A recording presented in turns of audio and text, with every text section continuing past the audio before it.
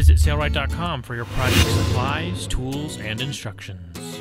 In this video, we'll show you how to make a vent shade for your RV. This vent shade is installed with snads and snaps and has a blackout fabric on the backside to reduce the light coming through. This video is part of our Airstream Argosy renovation. We'll be renovating an Airstream from top to bottom, inside and out. Join us for this exciting video series. In this first chapter, we'll show you how to cut your fabric to size. This is the trim for the roof vent. I'm going to turn it upside down, and I'm using Sunbrella marine grade fabric, which has a fairly stiff hand, which makes this project pretty easy. But you could use Top Notch 9 or any fabric that really has a pretty good stiff hand. And the reason I want a stiff hand is that I want to be able to easily sew on the binding around the perimeter. If the fabric doesn't have a very stiff hand, it's a lot more difficult to sew the binding on. In here I'm using a rotary cutter and a cutting mat, and I'll just go around the perimeter. There's no reason to use a hot knife for this because of the fact that we're going to put a binding on the edge. This is the Sunbrella marine grade fabric with a light. As you can see that it does shine through. This is a blackout fabric, and notice the light is completely blocked by the blackout fabric. So we're going to use this for the underside. This area has several blackout fabrics that you can select from. This one is a white on white.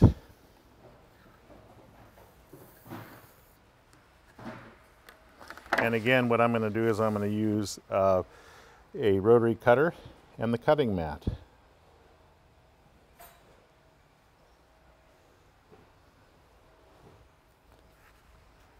So now I have two layers. I have a Sunbrella marine grade canvas on the bottom, and I have the blackout fabric on top. I'm going to line it up so that edges are pretty much matched up. In this chapter, we'll be sewing binding around the perimeter. I'm going to use a 1/4 inch basting tape for canvas and upholstery, and I'm going to go around the perimeter. When I get to the corners, I just create a wrinkle in it because it obviously has to shrink up a little bit, and that won't cause any problems whatsoever. I'm going to try to stay a little bit close to the edge. Doesn't have to be right on the edge, but as close as possible to that edge. And what I like to do is I like to baste these two panels together so they don't move when you're sewing around the perimeter. That way I don't have to sew them together first before I put the binding on, because hopefully they'll stay in the right spot. If you don't use basting tape, you can either use pins, but pins, since we're using a blackout fabric, may actually show up. You may actually see pinholes wherever you put a multi-use pin. That's why I like to use the basting tape. We'll peel off the transfer paper, revealing the glue.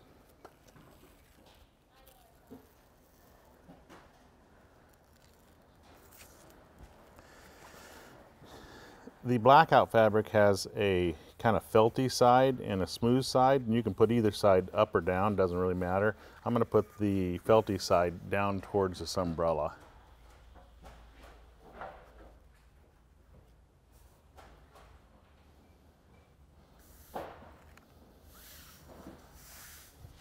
If your edges are off a little bit, don't worry, the binding is going to cover that all up, but you definitely want it nice and flat.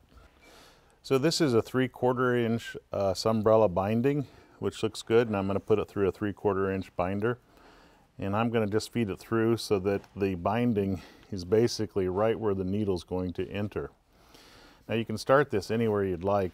I'm going to start it right here in the middle position of one side. And you need to make sure that your fabric is fed in to the fold of the binding at the exiting point of the binder. So here I'm not going to do any reversing. I'm going to bury my needle so I don't lose my trailer threads. There we go. And I've already set it up to make sure that the stitch is in the right spot. And I will carefully sew around the perimeter. Because our edges are curved like this, it's pretty easy to go around them. Even if you create a bubble like this, that's okay. And I'm sewing about a 5mm straight stitch. Notice how I'm feeding the edge into the fold. So you want to sew slowly at the corners. If you notice here, I'm kind of keeping the fabric into this little middle section here, but I'm paying attention to where it exits. This is actually the best way to do it, so try to keep your fabric in here, but watch the exiting point. You want to have that fabric pushed into that fold, but this is kind of like the appropriate way to feed it to make sure that you're always going to be close to that fold.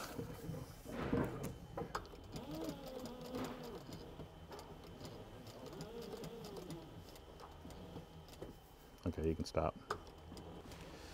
So now we're coming to the point where we first started sewing, and what I'm going to do is I'm going to stop here, and then I'm going to use a hot knife because I'm going to overlap this beginning point, and I'm going to cut the binding just about an inch or so past that, and I'm going to cut it so that it's perpendicular to the edge with a hot knife.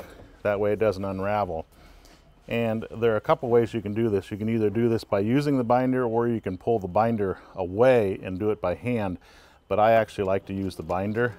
So this is rather thick when I get to this point, so I'm going to make sure that it's pushed well into the binder so that hopefully it sews almost evenly. It'll never be perfect, but it'll be close. So I'm going to make sure this is shoved in there nicely. I'm going to hold the binder in place.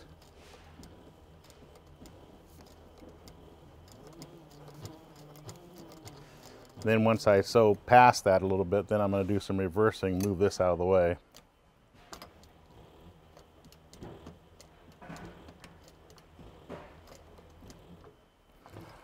And there we go, there's the junction, which doesn't look too bad actually. Coming up in this chapter, installing the snads and snaps. Now there are two ways that we can do this. We can do this with a YKK snad, which has a 3M VHB glue on the backside, and we can glue it onto the corners for our blackout screen, or we can use the screw-in studs. So these are obviously a lot cheaper, but I do have to drill through this and install a stud. It's your choice. We're going to use the snads here because they could be removed if you don't like this application.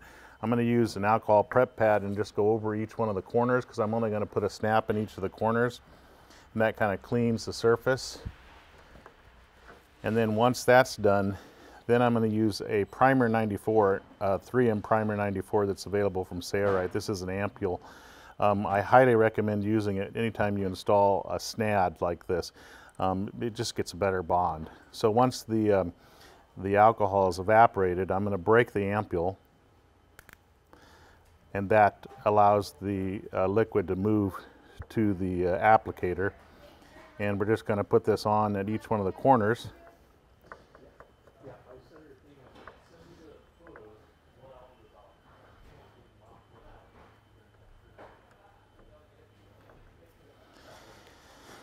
And you don't even really have to let that dry for very long. Then we're going to peel off the transfer paper on the bottom of the 3M VHB of the snad, and we're going to secure it to the corner and press for about a minute or so. We want this to be a very tight fit, so onto each of the snads I'm going to snap an easy fit, and these will allow us to position our cover and make sure that it's very taut.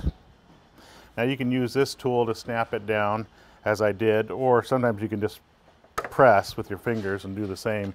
If it doesn't seem to snap, you can use the tool. Okay, we can put this umbrella out, so you see this umbrella, or the blackout fabric, it doesn't matter. This is this umbrella side. We're going to put it out. And we're basically going to make sure that it's covering the flange well.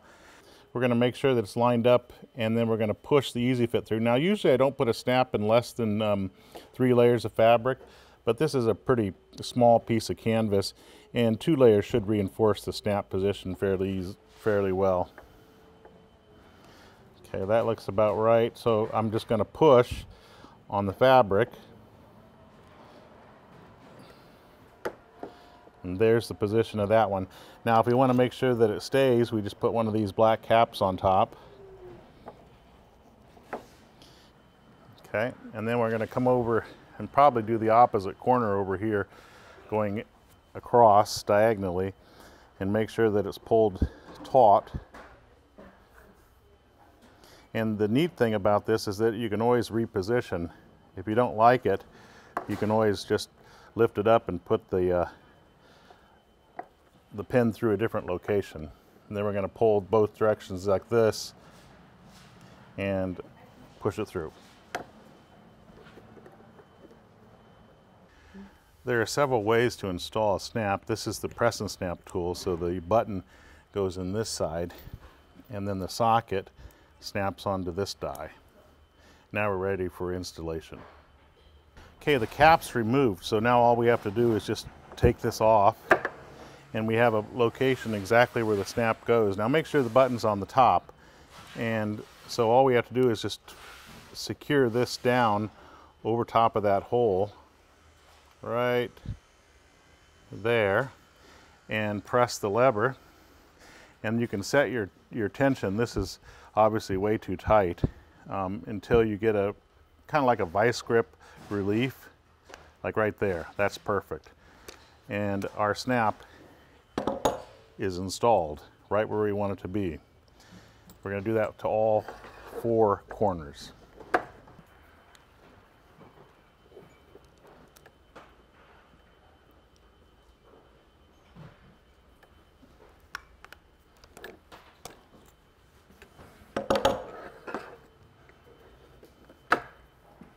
Another way to do this is to use the serrat drill hole cutters. The 1/8 inch drill bit puts a hole in the fabric, and then we can use a tool that uses a mallet to put the snap in. So this is the hole cutter. First you have to drill a hole.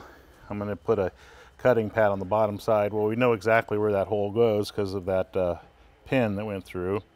So right there. And then we take the button and we put it on the anvil and push the, oops, we don't want to do it that way, do we? We want to turn this over. And we put the button on the anvil and push it through. This is the underside of the fabric. We put the socket on top, and then this tool over top of it. Give it a few blows until the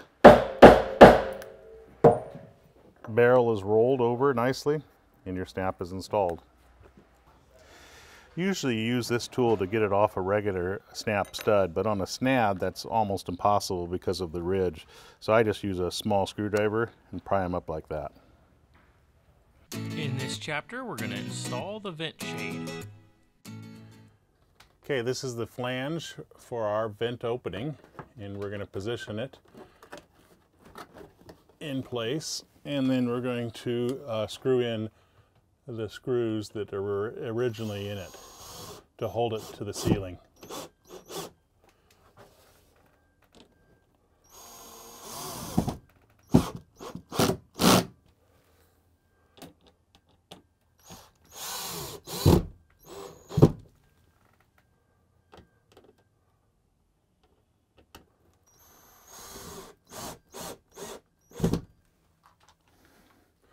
Okay, so it's installed.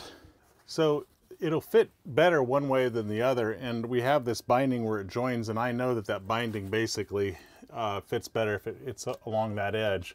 So now if we want to kind of block the sun, we just snap it up. Now you'll notice the edges hang down a little bit. You're not going to get a total block out because of that, but it's going to block out a majority of the light. And we'll show you what that looks like when we have a bright day. Right now it's a very cloudy day. Here's a look at the shade when the sun is out and shining bright. Next up, a list of the materials and tools we use to accomplish this project. If you enjoyed this video, click the link in the description below or at the icon at the top right to check out other projects in the Airstream Argosy renovation series.